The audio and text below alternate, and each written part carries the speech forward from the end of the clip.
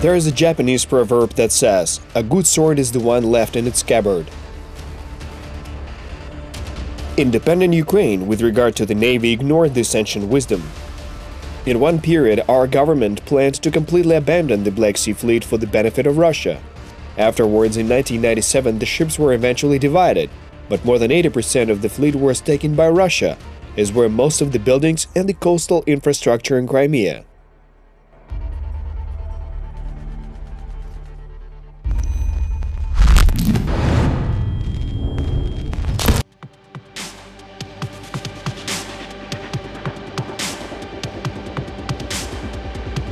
Therefore, when Russian special forces occupied the Ukrainian peninsula, we had nothing with which to oppose them.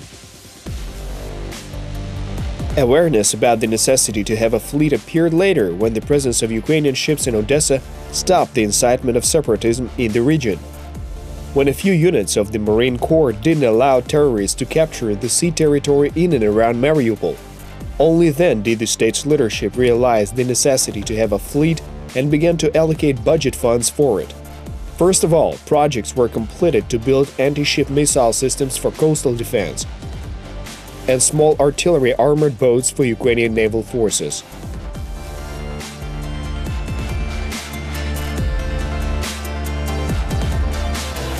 Власне, Україні в першу чергу на сьогодні треба зосередитись на тому, щоб гарантувати захист свого узбережжя.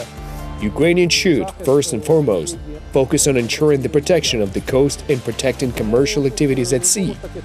Therefore, we have to take the path of creating small but very effective combat ships. У нас сьогодні майже 70 одиниць кораблів та катерів різного класу.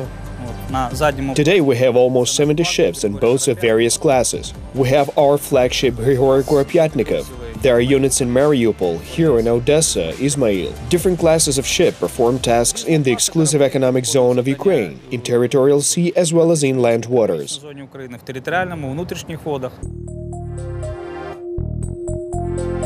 As for the Ukrainian Navy, when the Russian Federation captivated most of our fleet in Crimea, the small minority that remained under the Ukrainian flag really consists primarily of small tonnage ships. Now Ukraine has one frigate that is in fact the flagship, Hetman Sahaydachny, one old corvette Vinnytsia, one London ship of medium tonnage called Yuri Oliferenko, and all the rest are boats. These include two old ships from the 1970s, Landing and Missile. A further 5 are the same old artillery boats, actually 6 Gurza-class artillery boats, which were launched after the annexation of Crimea. Formally, Ukraine is the owner of 2 Island-class patrol vessels, but they're in the USA. Therefore, the situation itself is showing the Ukrainian government that it's time to concentrate on the production of small tonnage vessels that will carry out tactical tasks to defend our marine territory. And the turn of ocean ships come when we're not at war.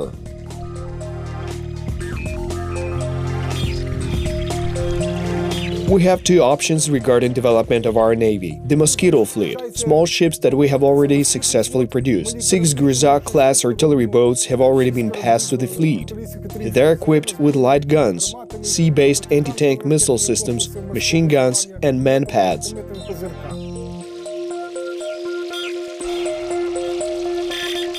On September 9, 2016, during military training on the Hetman Sahaydachny frigate, it was noted that a Russian anti-submarine ship carried out the capture of the target and directs Ukrainian ships with their own onboard weapons. The small armored Ackerman and Berdyansk artillery boats left immediately to intercept the enemy. The ships took the enemy in half engagement. As a result of these maneuvers, the Russian ship was forced to retreat. This incident demonstrated the advantages of having a modern low-tonnage fleet.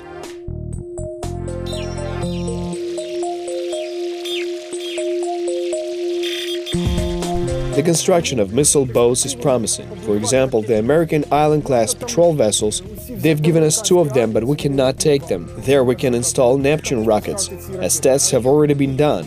Production is planned to start in 2019.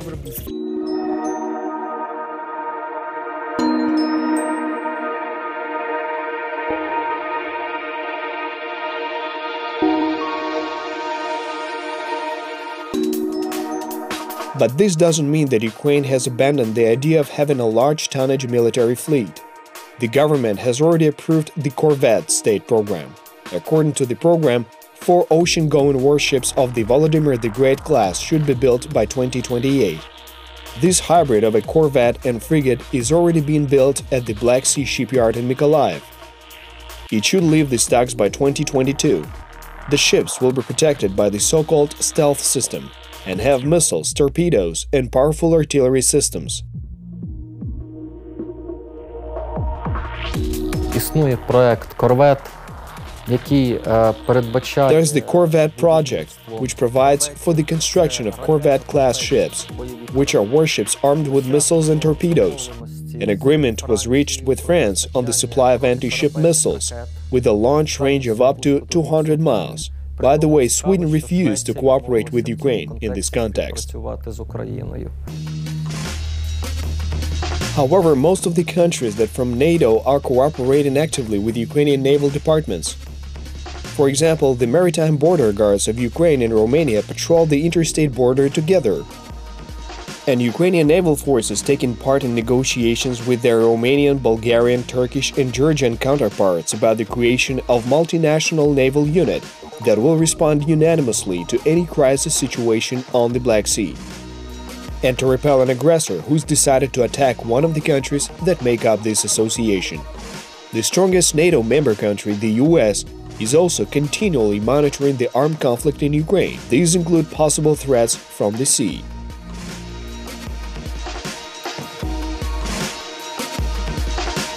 Ми дуже багато працюємо з нашими іноземними партнерами. Ми очікуємо доволі велику групу. We're working a lot with our foreign partners. Right now, we're expecting a visit by a very large group of specialists from the US Coast Guard who will come in early September. And we will see what can be done here in today's conditions of our situation. What can be rectified legislatively that can be developed. We're working on some technical and logistical projects. Indeed, as long as the war with Russia continues, many countries are afraid of concluding a military agreement with Ukraine. Therefore, our government is developing plans to re-equip the fleet with the emphasis being on its own forces, with the involvement of Ukrainian producers. Moreover, in terms of the arms market, Ukraine has always been among the best in Europe.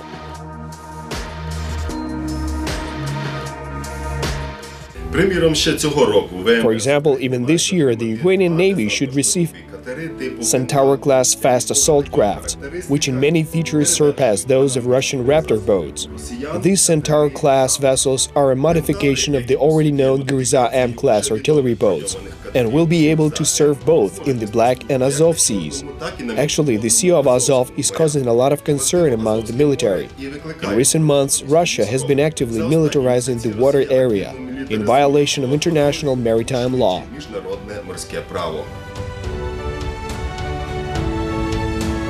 Ships entering or leaving Ukrainian ports are systematically checked by Russian border guards, which didn't used to happen. The Russians have established restrictions on the passage of ships in certain coordinates precisely on the path to the port of Mariupol. Moreover, Russian border guards are transferring boats of the Caspian flotilla to the Sea of Azov, 6 Shmel-class gunboats and 7 small Serna-type landing crafts. Of course, Ukrainian maritime border guards cannot ignore this. New challenges make it necessary to review the defense strategy in these regions. Ми розпочали створення нової структури, яка вперше за часи We have started to create a new structure that, for the first time in the era of independent Ukraine, will unite all naval units, maritime security units that we serve in the Sea of Azov, in the Black Sea and the Danube River. The decision was made to deploy this structure in Odessa, as it is our sea capital. Oleg Slobodan, advisor to the head of the State Border Service, assures that his department is tracking the militarization of the Sea of Azov by the Russians and is modeling various options on how the situation will unfold. In order to demonstrate strength and readiness to respond in the event of aggression, the Ukrainian military has also closed certain water areas of the Sea of Azov and Black Sea for the summer, where they held firing demonstrations. Both military experts and representatives of the Navy are advising the Ukrainian government to strengthen our presence in the Sea of Azov, protect coastal waters and sea routes to our ports by forces made up of at least border guards and possibly naval ships. Що стосується, наприклад, Азовської теми, так, ми As for the Sea of Azov, we regard the actions of the Russian Federation as one of the elements of the current hybrid war. They work on the edge of violation of international law. I am sure this is only temporary, and this situation will be corrected. You will see yourselves. Ситуація буде виправлена, і ви будете свідками цього.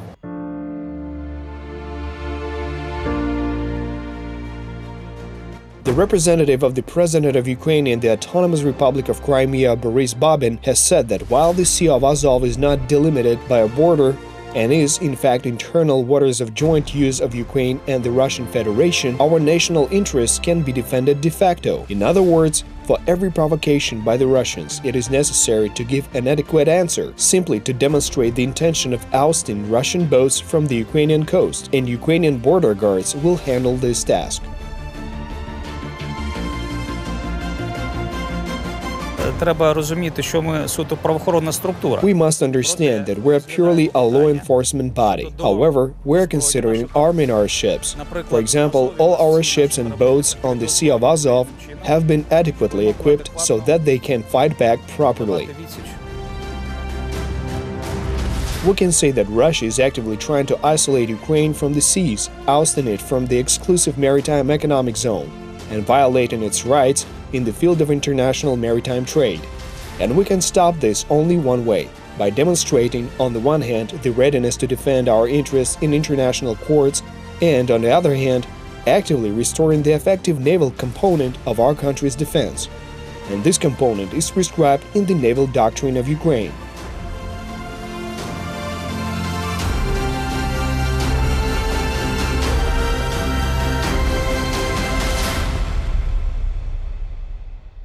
What is our naval doctrine?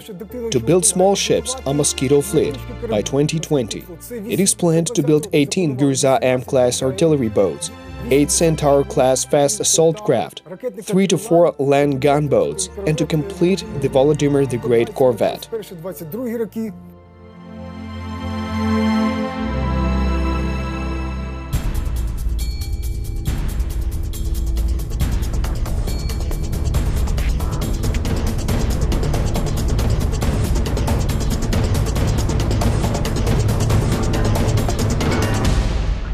Nevertheless, there are results.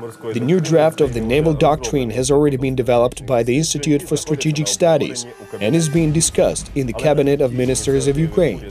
It is likely that those initiatives of the government that are being voiced now for the building of corvettes, for the modernization of ports, and for the arrival of foreign merchant fleets in our markets will all be part of the new naval doctrine of Ukraine.